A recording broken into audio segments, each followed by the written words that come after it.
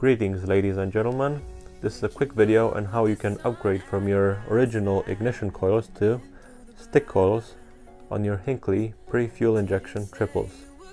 So real quick, just to show you what's in the kit, you get 3 seals that go on the top of the cylinder and the cover to prevent any moisture or dirt to get in the cylinder head along the coil. You get 3 stick coils that go on top of the spark plug and 3 wires to connect the original wiring loom to your stick coils. Now I should mention this is not a sponsored video. I've bought these parts, and if you want to know more about them or where I got them from or where you can get them from, please check the description below. Now, what are the advantages of these coils over the original ones? Well, they're much more compact. They just sit in the cylinder head. That's all that's sticking out, rather than having the coil bolted on the frame. So if you've got a custom bike or you don't want those parts there, this could be a good option. Also, this eliminates the need for having a HT lead, so this goes straight on top of the coil rather than having a coil bolted on the frame and the HT lead into the cylinder head, so less things to go wrong, and in theory these should give a better spark, something we're going to try to prove later on. Now let's take the seat and the fuel tank off real quick and get on with the job.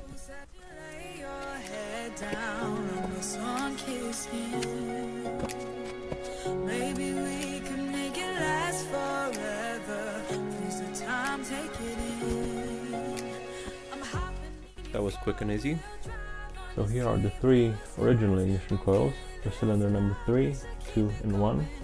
And all these we are going to remove. The HT leads we're not going to need anymore because our new stick coils are going to sit right into the head.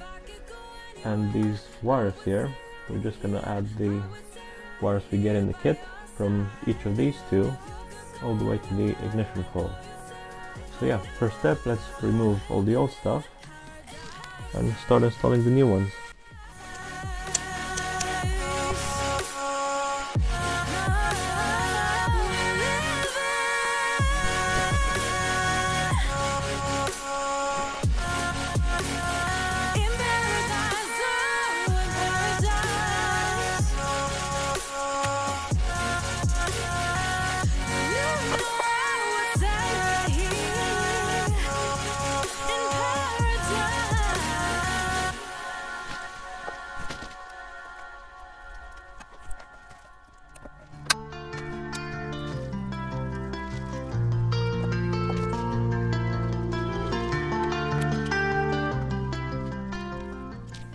Right, we've got all the bits we don't need anymore off. It all looks much cleaner. Not that you're gonna see this when you have the fuel tank back on, but yeah, the new system is much neater and cleaner. Now, as promised, I'm gonna try to compare the 2 coils and see if we can see a difference in spark. We've got the red on the right side, the original coil, while on the left side, that's black, the new coil. The sparks are identical, not brand new, but identical spark plugs, and I've just cleaned them. So let's see what it looks like.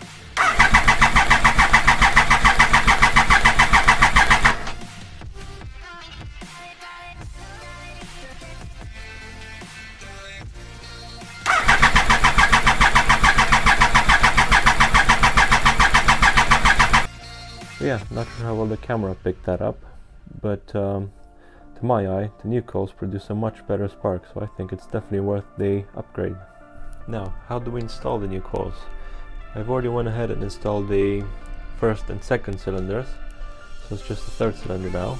We grab our little seal, squirt a bit of silicone oil on it to make installation easier,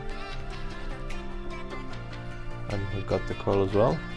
You don't have to put too much, just a tiny bit helps it slide in a lot easier, and that's it. Now if you want to remove it, the seal is probably going to come with it, but you just press it back in, make sure the seal is seated, and it's all good to go. And on to the wiring. Now the wiring is pretty easy to do.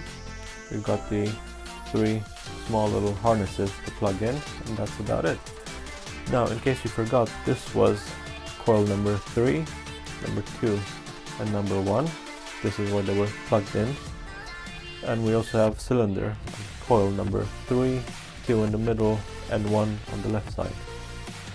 In case you forgot that, or you're not sure, the loom is quite easy. If you notice here, maybe a bit too far, but I'll just show you on the loom. You can see each one has one red wire, but the other wire differs in color. You got a brown and yellow, a green and gray, and a blue and yellow. And you need to match those wires, the color of the wires, with these wires here. So it's really easy. And on the other side, once you're done with that, you've got a little number on each coil, same as on the original ones. So let's get on with it. When did we fall through? How come you don't care anymore? When did I get lost in your afterthoughts? Oh, how can you see right through me? And now to finish it off a bit, we're going to put some loom tape over these and use some zip ties to tie them up to the frame so it all looks neat.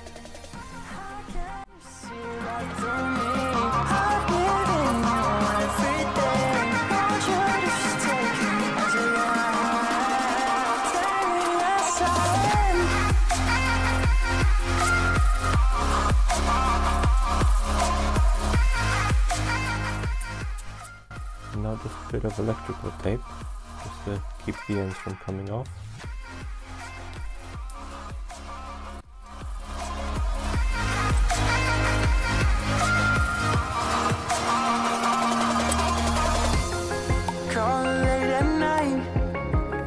Trying to clear our skies, but you just won't respond. And too far away to get in your lane, 'cause you won't let me hold on. When did I get lost in your afterthoughts? Whoa. See right through me.